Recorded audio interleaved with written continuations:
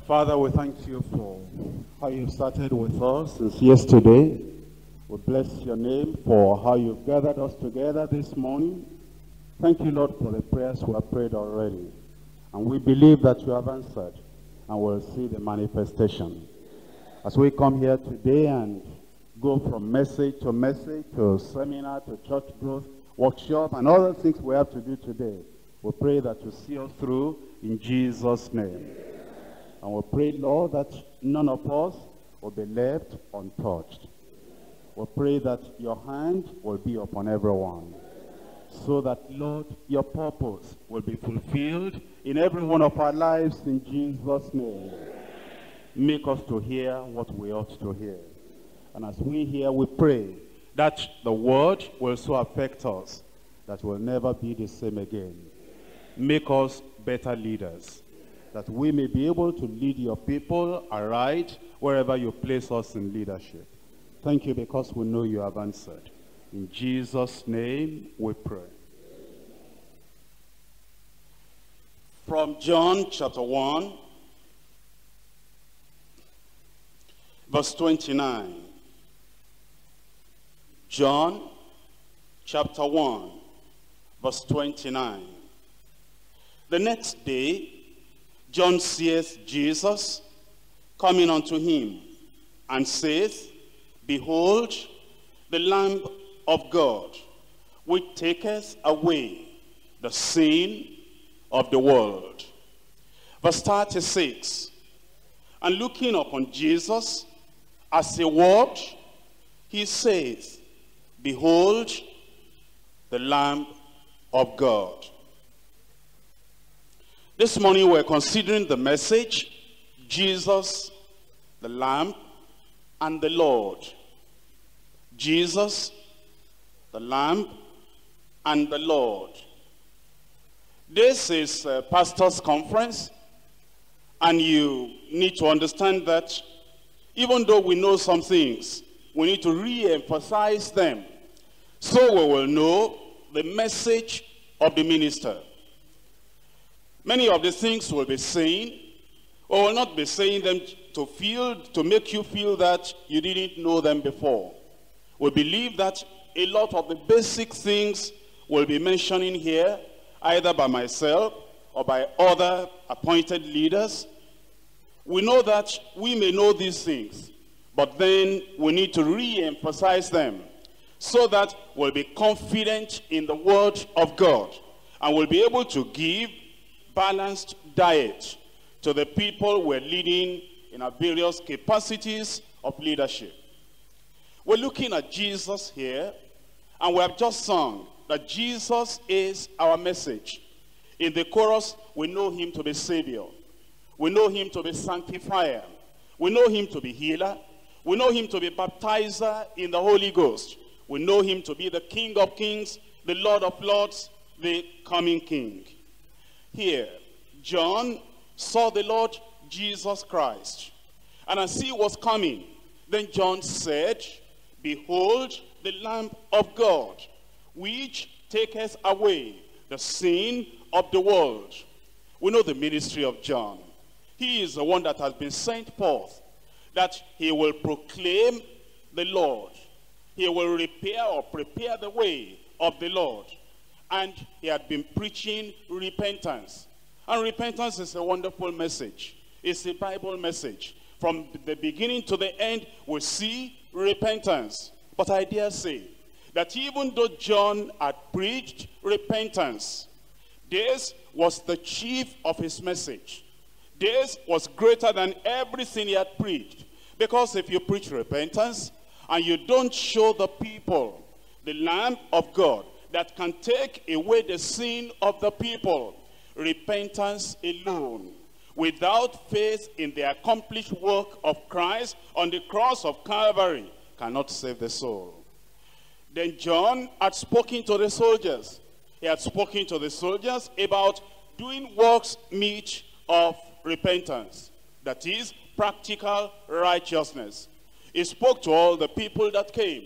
And righteousness is very important. Telling people and showing people how to live practical, righteous life is very, very important.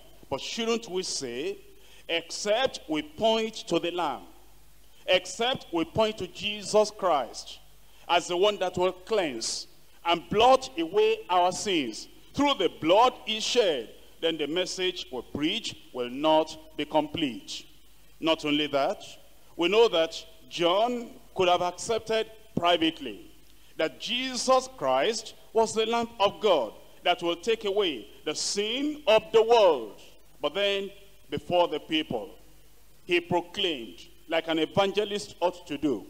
He proclaimed, like a person preparing the way of the Lord ought to do, publicly before the people, behold, the Lamb of God, which taketh away the sin of the world. And then, apart from proclaiming it in the midst of unbelieving people, before the public, he then proclaimed it later, even privately, before his own disciples. Let's see in verse 35. Again, the next day after, John stood, and two of his own disciples, and looking upon Jesus as a word, he says, behold the Lamb of God. Verse 37, and the two disciples heard him speak, and they followed Jesus.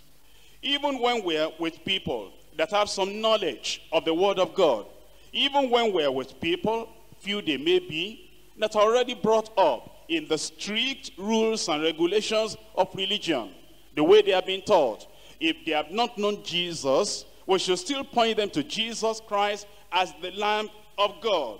Here, John pointed to Jesus, and he said, behold the Lamb. Behold the Lamb. How appropriate was this message to Israel?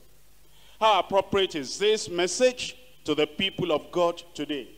How appropriate is this message in the church, and from the church to the world today? You remember from the very beginning, when man fell, that God had to take a lamb or an animal and kill that animal, and then clothe Adam and Eve with the skin of the animal.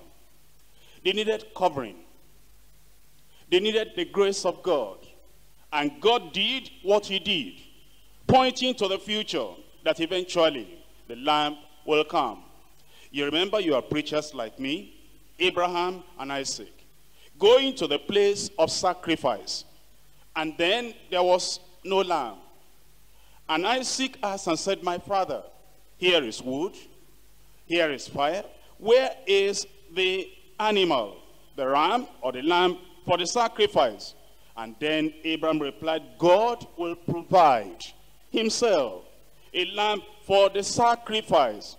You know, Exodus, when they were to come out of Egypt, and then God told Moses and Aaron and said that they should take the lamb, or they should take the animal. And he gave the specifications and qualifications, and he should kill. And he killed the Paschal lamb, and they were redeemed. They were saved out of the Egyptian bondage. You remember the Levitical order and priesthood. You will remember how they were told to make atonement for sin by killing the animal.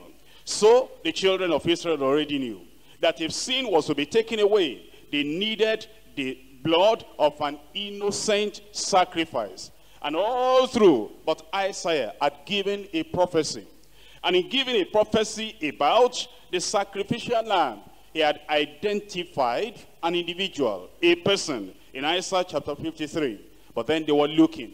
Eventually, I'm sure you will remember the prophecy of Daniel in the 70 weeks of his prophecy, when he said that the person coming that will be cut off, not for his own sin, but for the sins of the people, he will bring an end to sin, to iniquity.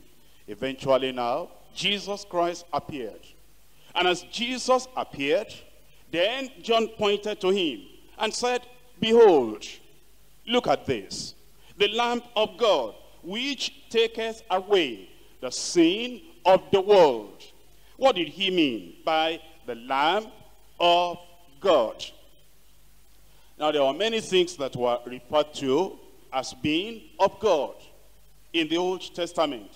For example, if you refer to a temple, you will say house of God. You find that right in the Old Testament. If you refer to some people, you find that the Bible calls them man of God or men of God. And you find other things in the Old Testament that were referred to as the specific thing of God. In the mind of the children of Israel, what will that connote? What will that mean? It will mean it is the chief of such a thing, the greatest of the highest of such a thing. When we say the house of God, there are other houses, but of all houses, this is the chief. This is the greatest. When we say man of God, it means there are other men, but when eventually you actually say man of God, then it means that this is the chiefest among them all, the one that has a purpose, a calling, more than all the callings and the purposes of all the other people. When you say servant of God, now there are other servants all over in the world, but this is the chiefest of them all, the servant of God. And other things we may refer to as being of God in the Bible. Then you know that those things are referred to as the chief, as the greatest. And here John said, behold, the greatest of all the sacrifices. This is the finality. This is the chief. The children of Israel have been seeing sacrifices. They have been slaughtering animals. And they have been saying that this will atone for my sin. He said, behold, the highest has come. The final has come. The perfect has come. The sinless has come. He said, behold, the Lamb of God, which taketh away the sin of the world. I'm sure John knew at this time that the sacrificial system had been peculiar unto the children of Israel. And in many other places, apart from Israel, all the sacrificial systems had not been according to God's appointment. And although some of the Gentiles, like when Daniel, Shadrach, Meshach, and Abednego were in Babylon, history tells us that they influenced Babylon so much, and they influenced all the coming kingdoms so much, that some of the things that Israel taught, some of those things were still available in Babylon, or some of those things were still available, they were still being practiced in the kingdom of the Medes and the Persians. But then it was like a counterfeit, because they didn't actually practice it the way the children of Israel practiced it. And the sacrificial system is one of those things.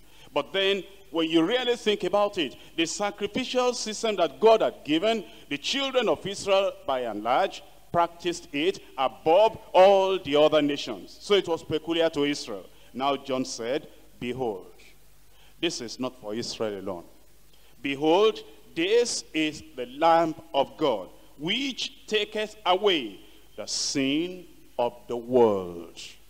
That from now on, when we proclaim Jesus Christ as the one that takes away sin, we're not proclaiming him as the one that will just take sin out of the nation Israel, or out of the people that will come out of the nation Israel, but from the whole world.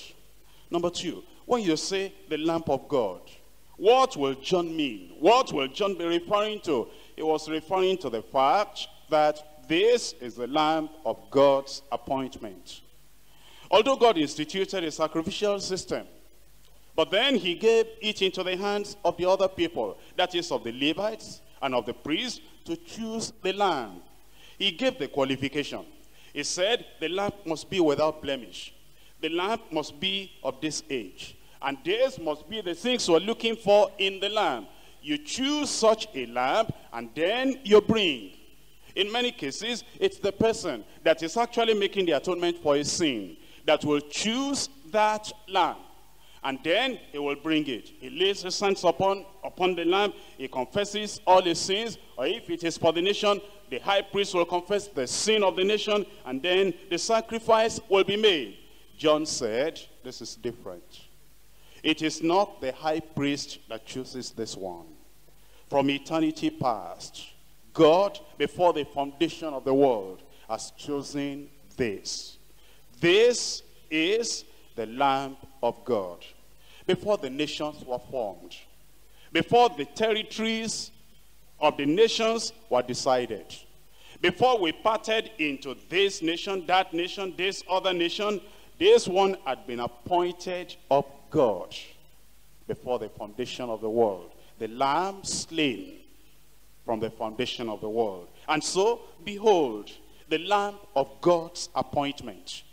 And everything God had wanted to look for in a sacrificial lamb, which he couldn't see in a perfect way in any of those lambs that had been chosen and sacrificed in the Old Testament, he saw in this one.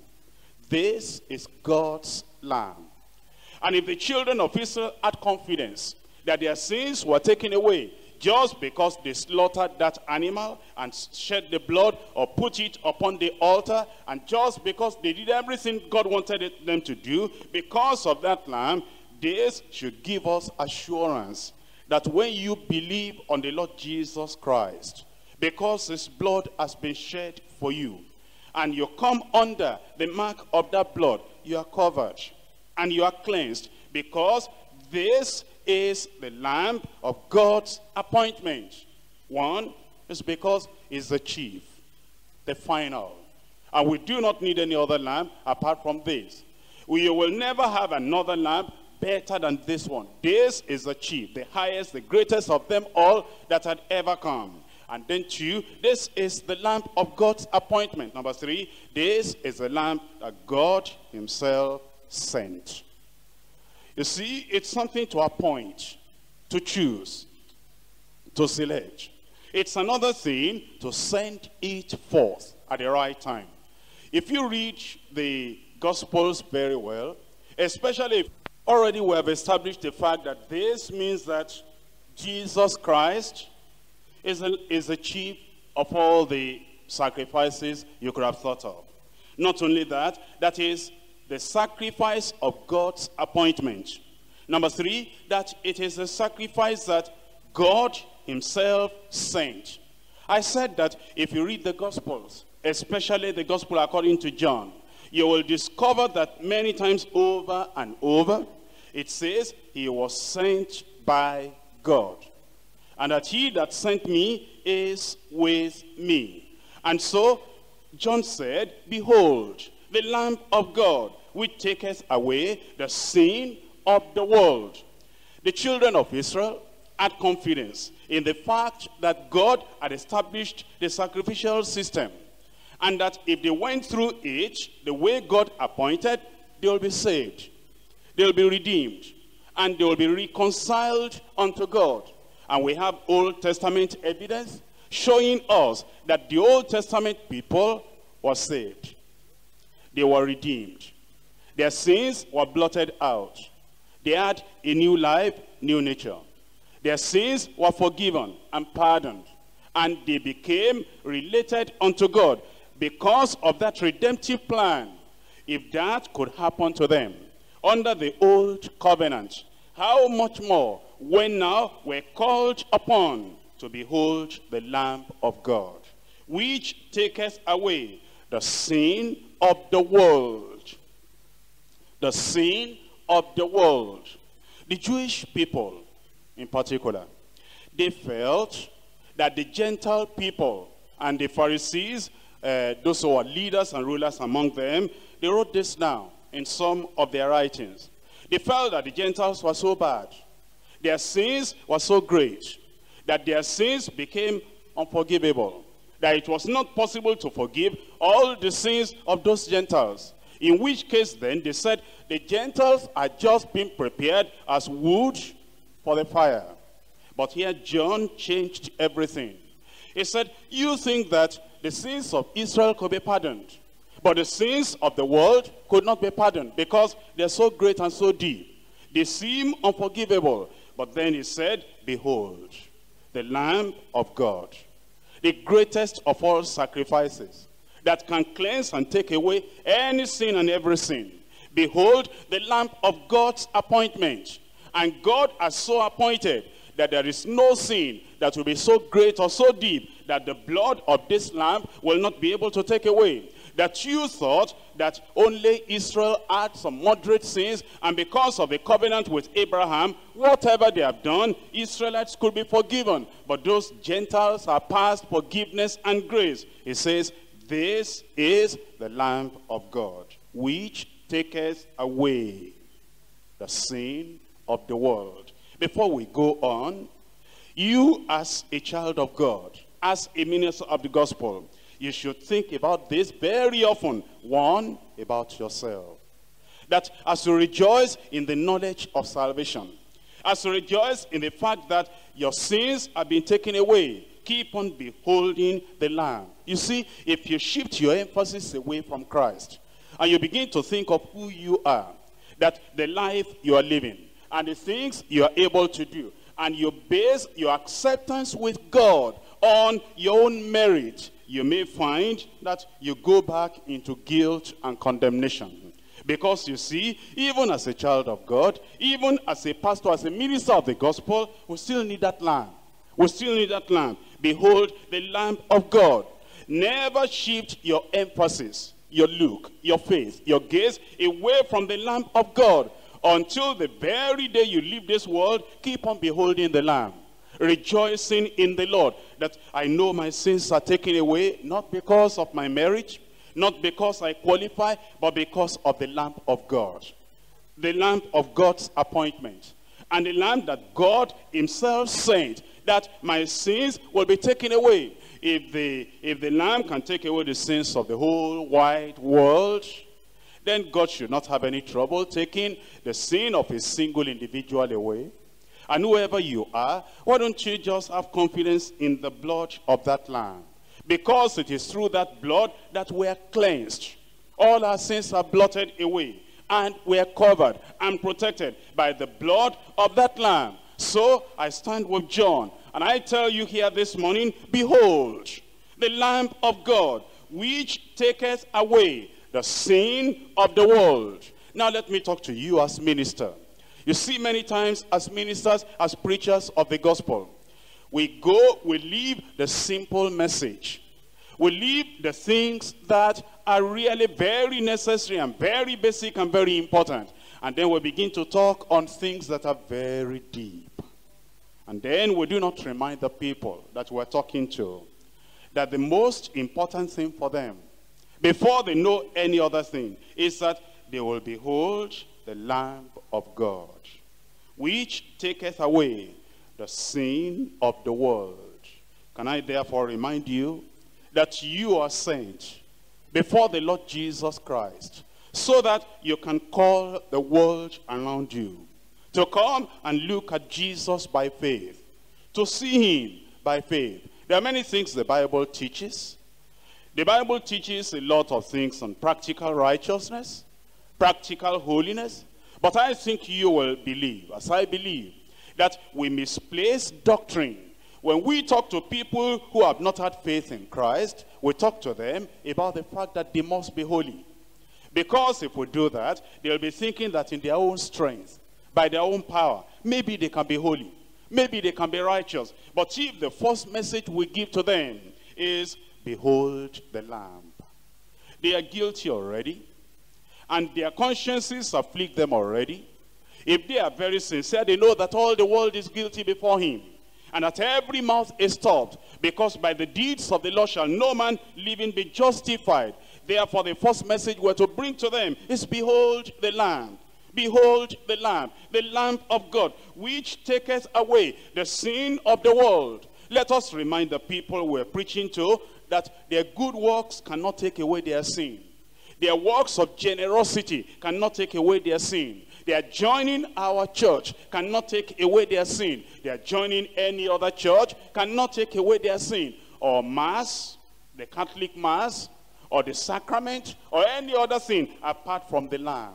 This Lamb of God. Apart from this, there is nothing else that can take away our sin. A person may fast and pray and roll on the ground. A person may refuse to wear shoes and be wearing white garment. A person may do every difficult thing under the sun so as to be redeemed and to be saved. But there is no salvation in any other. Behold the Lamb of God, which taketh away the sin of the world. You know, sometimes we are sent to a new community.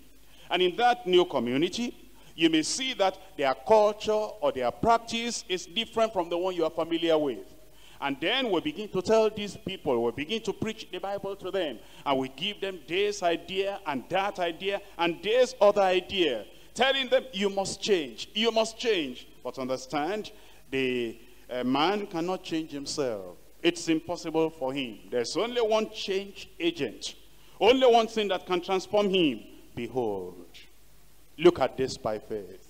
Here is the Lamb of God, which taketh away the sin of the world. The sin of the world. As an evangelist, wherever you are called upon to minister, here is the emphasis. The teacher may accuse you.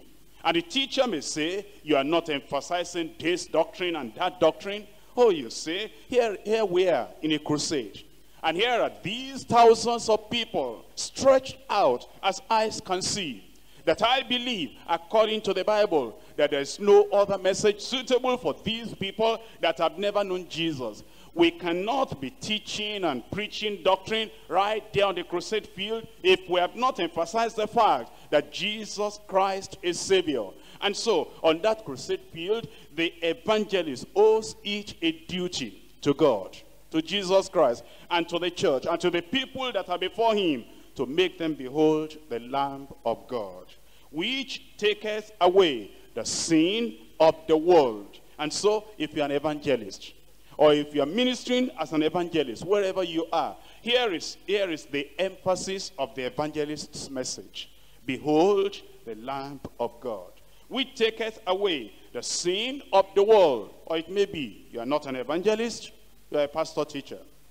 But then, an evangelist is invited to your community, or maybe to your very church. Maybe an evangelist from us here, and he comes to declare the message that the people actually need. Because you are a pastor teacher, and you have invited this evangelist, and actually you are having a crusade, and then he comes on, and all that he does, from every angle, is to make the people look up and behold the Lamb. He knows that as the serpent was lifted up in the wilderness, even so must the Son of Man be lifted up, that whosoever believes in him will not perish but have everlasting life. And he just tells them, look and live. And from the first day to the last day of his ministry there with you, all he's saying is the Lamb of God. The Lamb of God. The Lamb of God. Behold him. See him. Believe him.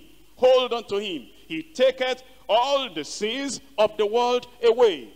And you as a pastor teacher, because you are a pastor, because you are a teacher, you might have wanted him to emphasize some other things so as to complement your ministry, so as to be able to assure these people that what you have been teaching them is actually the truth. But he didn't do anything like that because he was just manifesting the ministry and the calling of the evangelist. Don't get offended.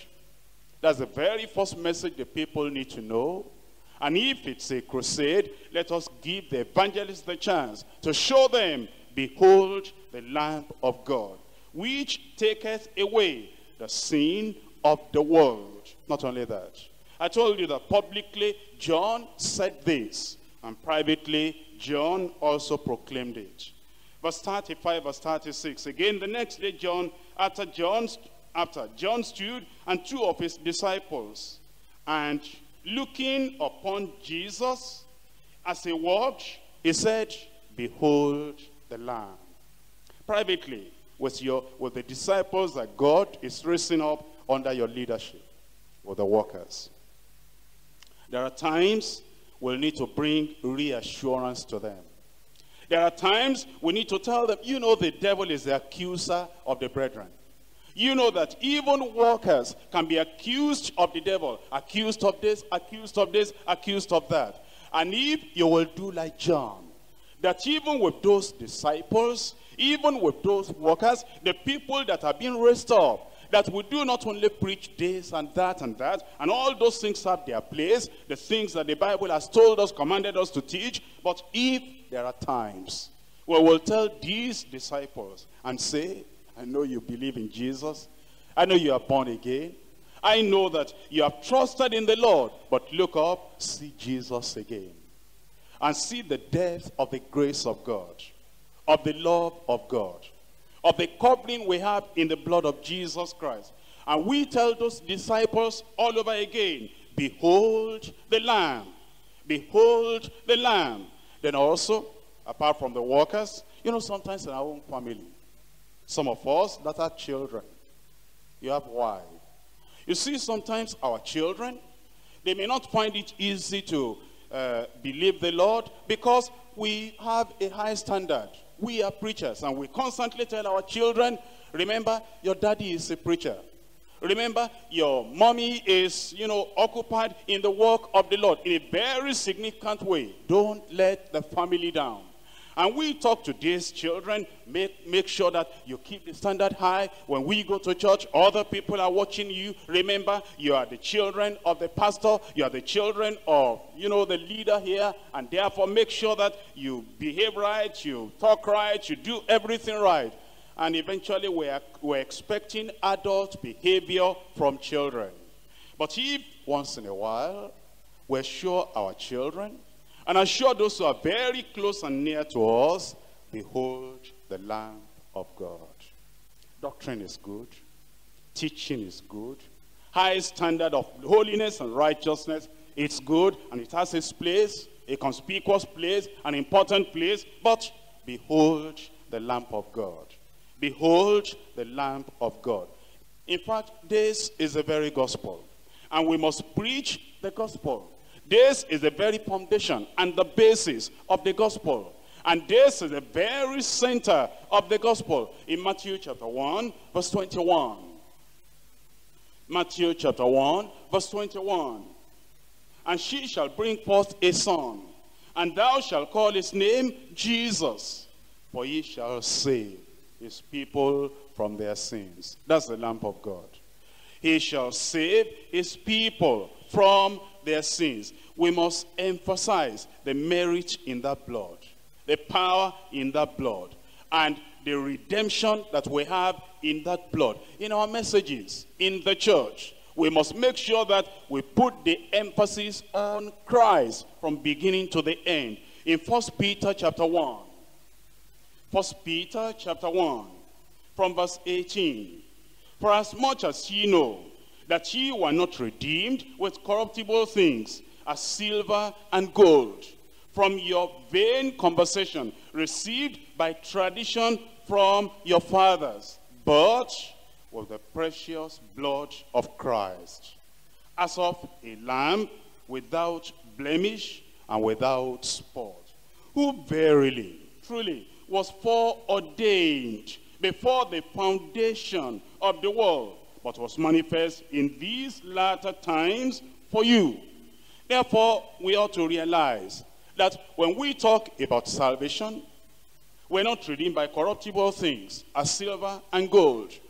It is not what the people do, or what the people can do. I mean, by way of sacrifice, by way of giving, by way of buying salvation, that will save them. But it is the Lord Jesus Christ himself, the precious blood of Christ, as of a lamb without blemish, without spot, that will cleanse the people from their sins. Let us emphasize it in our preaching.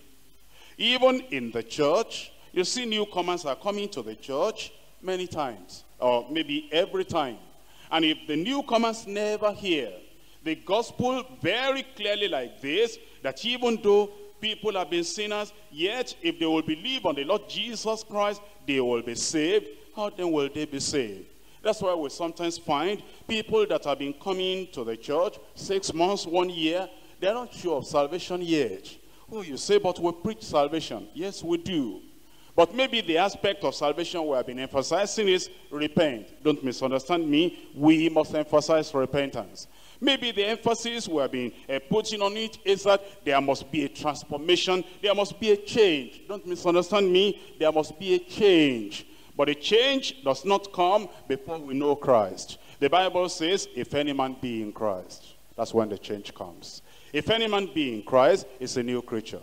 All things are passed away. All things are become new. Therefore, we must show them how to come into Christ, how to believe on the Lord. It is when they behold the Lamb of God that takes away the sins of the world. It is then this change and this transformation will happen, will come upon them. In 1 Corinthians chapter 15. 1 Corinthians chapter 15 from verse 1.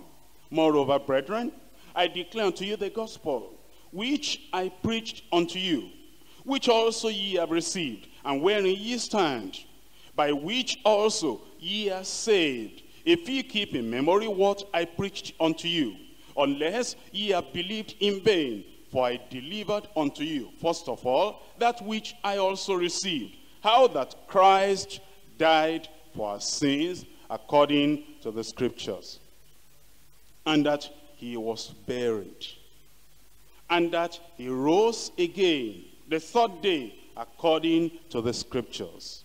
Paul the apostle said, I delivered unto you, first of all. First of all, will the church realize that when we come into a new community, when we come into before a group of people that have never known the real gospel, the full gospel, or if we have the privilege of being invited to another assembly outside Deeper Life, and God gives us the chance to go and minister unto them, if we go there, we may see a lot of things we don't agree with. But they have called us so that we will be of help. And when you see those things you don't agree with, I hope you don't take all your time emphasizing, well, this is not good, this is not good, this is not good. There may be a place for that later, but first of all, don't they need to see the Lamb of God? Behold the Lamb of God. The love of God manifested on Calvary. Don't they need to see the grace of God, the riches of God at Christ's expense? What God can do for man in redeeming and saving man without his own merit. Don't they need that? Don't they need the cleansing in the blood of Jesus Christ? First of all, don't they need the assurance that it is not what they do that will get them saved? It is what Christ has done on the cross of Calvary. Don't they need the assurance that Christ is the Lamb of God that will take away all their sins? Must we send them away with the idea that they are going to change themselves, they are going to transform themselves? I delivered unto you first of all that which I also received, how that Christ died for our sins according to the scriptures. According to the scriptures. Therefore, let us make sure we emphasize this, that Jesus is the Lamb of God. He died, and it is through him we have redemption. Emphasize it in your life too. We don't pray and we don't expect that a minister will backslide or that a minister will commit sin. But should in case it happens accidentally, that a person who had been preaching the gospel finds himself that he does something wrong. You know something?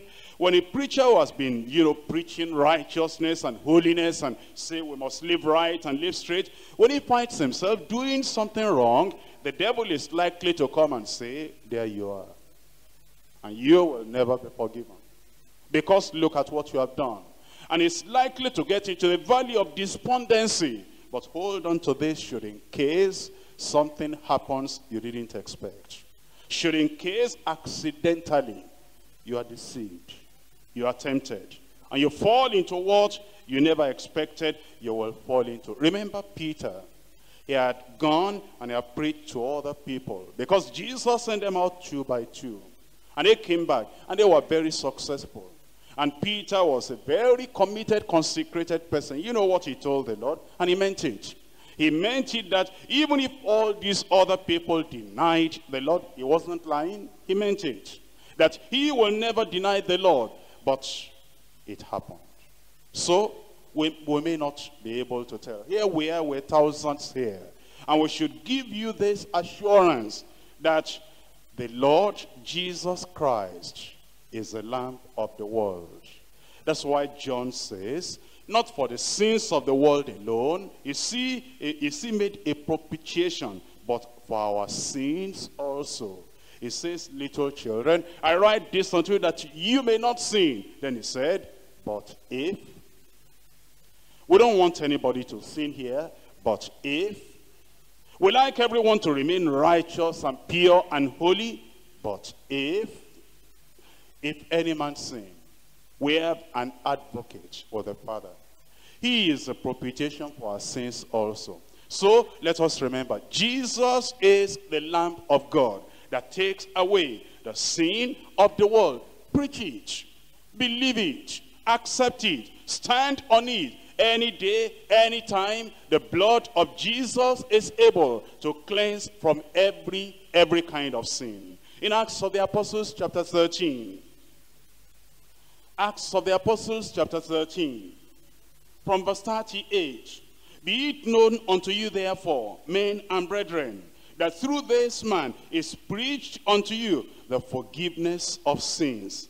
And by him all that believe are justified from all things from which ye could not be justified by the law of Moses. He said, the cleansing in the blood of those lambs in the Old Testament, they're limited. It's limited. But this one, it says, if you believe on the Lord Jesus Christ, you are justified from all things from which you could not even be justified by the law of Moses. In 1 Timothy chapter 2. 1 Timothy chapter 2. From verse 3. For this is good and acceptable in the sight of God our Savior, who will have all men to be saved. Remember that. Who will have all men to be saved and to come unto the knowledge of the truth. For there is one God and one mediator between God and men, the man Christ Jesus, who gave himself a ransom for all to be testified in due time. He gave himself a ransom for all to be testified in due time. So we go back to John chapter 1. John chapter 1 verse 29. The next day John seeth Jesus coming unto him, and says, behold the Lamb of God, which taketh away the sin of the world. Already I've shown you from this verse that Jesus Christ is the Lamb that is the highest, the chief, the greatest. He was appointed by God, selected and chosen by God, sent by God. And his blood cleanses, and it cleanses completely and thoroughly. But then I need to tell you this, that since it is your responsibility and my responsibility to emphasize the Lamb of God, taking the sins of the world away, how do you do it? And how will you be able to keep to this message everywhere you go? The secret is in that first line. The next day, John seeth Jesus. If you prepare before you give your message, and instead of seeing the cruelty, the carelessness, the sins, the inconsistencies, and all the bad behavior, the conducts of the people, you see, before you go to preach, you see too much of the world, and you see too much of the pain and the agony they cause in the world, and too much of the havoc they do, even in the church. If that is much of what we see, when you go there on the pulpit, Because you have been concentrating on seeing this and seeing that, you can fire those people instead of presenting the Lamb of God. I plead with you, before you go to preach, remember you are a servant of God. Remember God has called you. Remember God wants to use you as an instrument, as a channel. Remember that God has a lot of people out there he wants to bring in here. Remember you are responsible to God. Don't let what you see in your community take over your mind and take over your heart. Before you go to preach, see Jesus again. Behold him again yourself. And see his beauty. And see his glory. And see his grace. And see the love demonstrated on Calvary. Every time before you go to preach, you know, even sometimes before you preach to your wife, see Jesus. You know, because you see much of your wife every time. I don't like this, I don't like this, I don't like that. If that's all you see and you like to help your wife know the Bible, if you're not careful, your wife may not want you to be preaching Bible to her directly. Your wife may say, I hear enough. After all, you are my preacher in the church. I hear enough in the church. You know why she's running away from your preaching? Because you see much of her before you preach. See Jesus before you preach to her. And the people that are very close, you know, the workers. The workers, you know, some of these workers, some of them, we like them to change. We like them to become better. And, you know, sometimes we see what they do, and it makes us unhappy. And we ought to be unhappy when we see something that is not good enough. But don't let them block Jesus from your view. Let's see Jesus. The next day, John seeth Jesus coming unto him. Oh, and he said, behold. This is the greatest, the most beautiful thing you can see. Behold.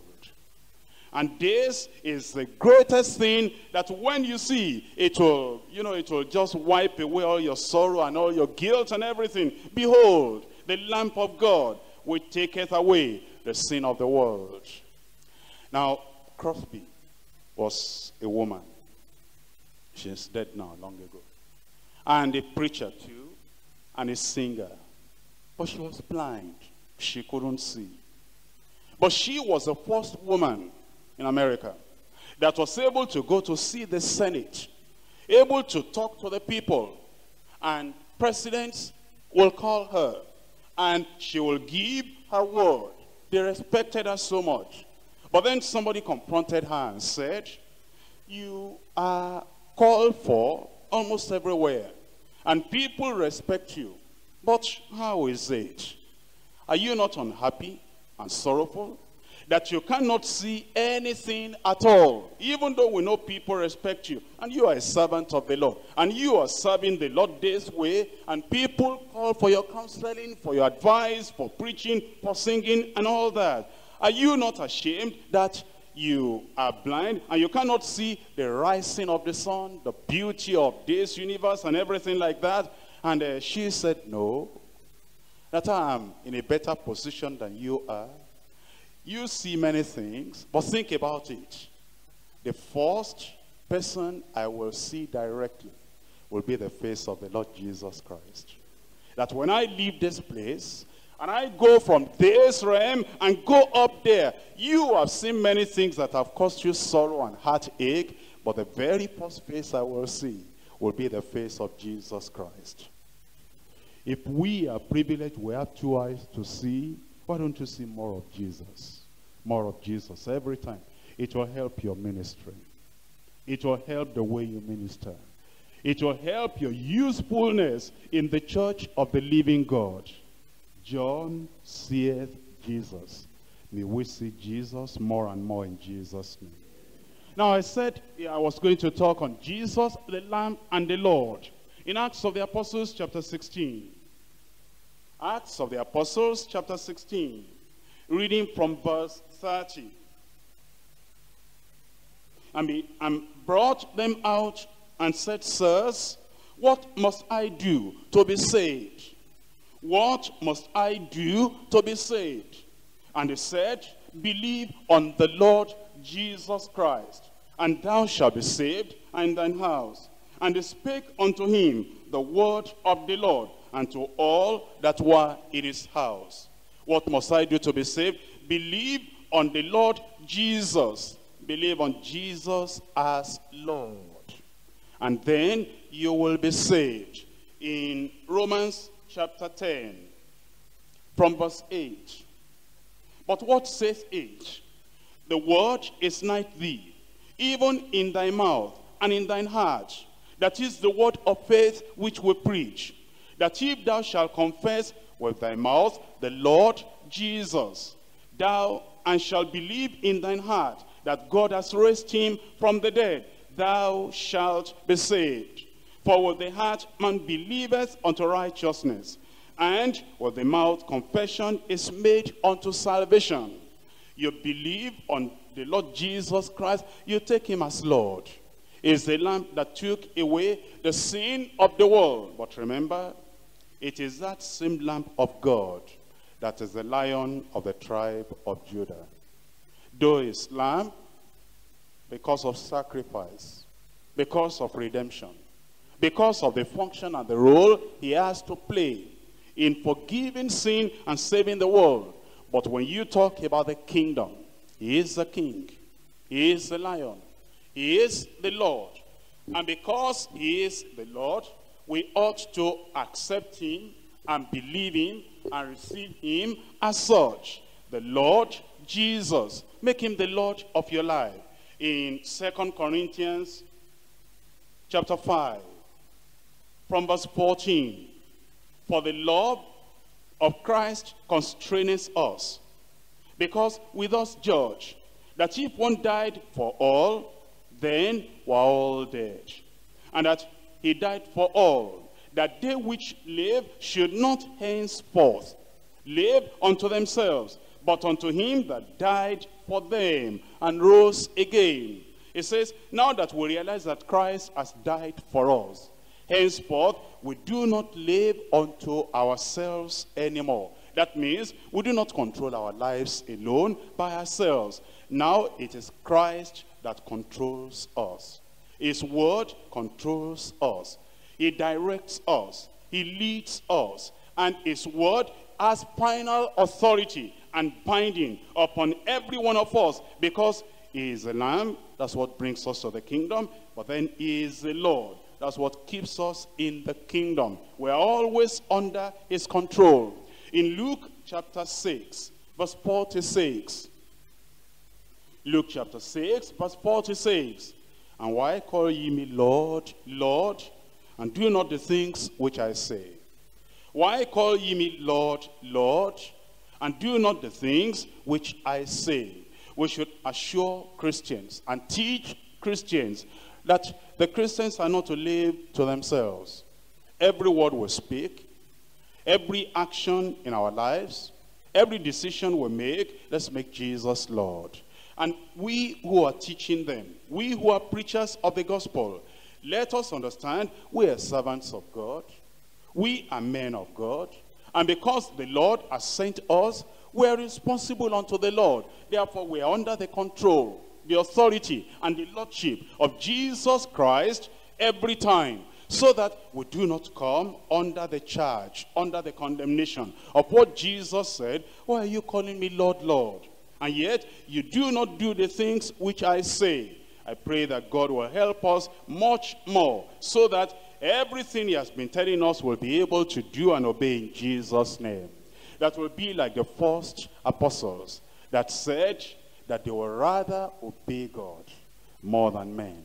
And that God will help us as we proclaim and preach Jesus Christ as Lord, that we will live under the authority and under the lordship of Jesus Christ. That at the mention of the name of Jesus, every knee shall bow, and every tongue that shall confess that he, Christ, is the Lord. Let's rise up and talk to the Lord in prayer, that as the Lord has made us to see the very center of the message, that we're to proclaim Jesus Christ as Lamb, we're to proclaim him as Lord, that God will grant us the grace as we go into the ministry, go back to the places of God's appointment, that we will emphasize Jesus Christ as Lord, Jesus Christ as the Lamb of God that takes away the sins of the world. The blood of Jesus will cleanse every sin. God will forgive on the merit of Christ.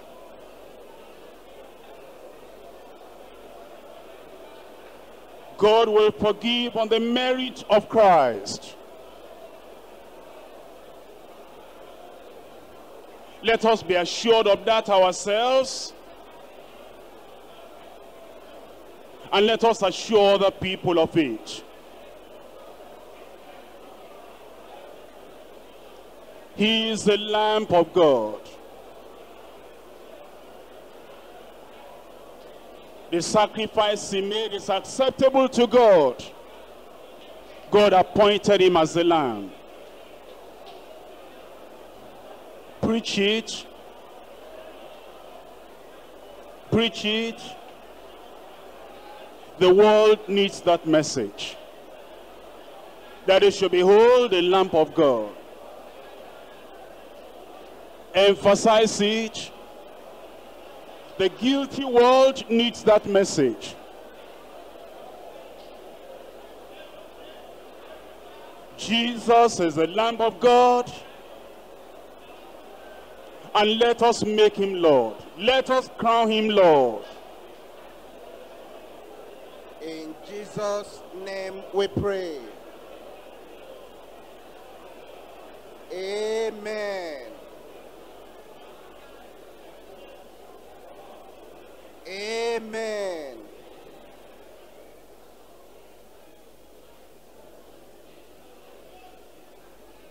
In Jesus' name we pray. Heavenly Father, we thank you for what you have taught us this very morning. We rejoice because we can see Jesus as the Lamb and as the Lord. We praise you because as the Lamb, he is the one that taketh away the sins of the world. And we thank you because by his sacrificial love and death on the cross of Calvary, our sins have been taken away. Heavenly Father, as ministers of the gospel, help us to minister to the people and bring them to the point that they be able to see Jesus as the Lamb that can take away every sin from their very life in Jesus' name. Almighty God in heaven, we're praying this morning that you help us as well to see Jesus as the Lord over the universe, the Lord over our life, the Lord over our ministry. We're asking, Lord, that you will take absolute and perfect control of our lives in Jesus' name. And we are asking as Lord, you will guide, you will lead, you will direct, and you will pattern us according to your perfect will in Jesus' name. Lord, we are asking that in our administration, make us to see that Jesus is Lord. Lord, we pray that you will help us to see more of you. That in the privacy we see you. In the public we see you. And we are asking, oh God, for greater manifestation of yourself unto ourselves in Jesus' name. I'm so excited today because God has been so faithful to me. I'm going to keep this very short. First of all, I want to thank God for the church. The church has been my family. Thank you so much, Pastor Dada. He has been a father to me. I don't start crying. Okay, I remember I came here without scholarship to Howard University. The first year wasn't easy, but I got a grant that paid half of my tuition. But then from second year, I got like 5 different scholarships from my department, from research. I just thank God. Third year, the same thing. And I thank God because I'll be graduating in May. I didn't have to take out a loan. I just thank God for all these provisions. I just bless you. Great.